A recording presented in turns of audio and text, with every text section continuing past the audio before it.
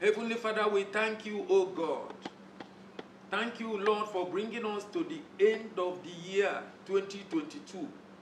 And this is the early morning of the year 2023.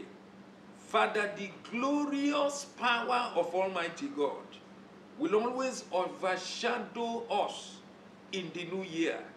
I speak to you that in this year 2023, God will do mighty things in your life. God will deliver you in your going out and coming in. This year will not be a year of backwardness for you. It will be a year of glorious testimonies. What you were not able to do last year, 2022, God will help you to do it. And the testimonies will follow you in the year 2023. And so, Lord, we prophesy to the entire womb of 2023 that our nation will be glorious. Our state, Anambra, will be glorious. Our churches will be glorious.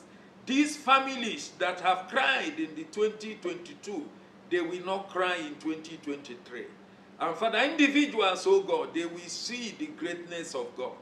Thank you, Jesus. Your church will march on, and our nation and our state will march on, and your name will be glorified. In the name of God the Father, God the Son, and God the Holy Spirit. Amen.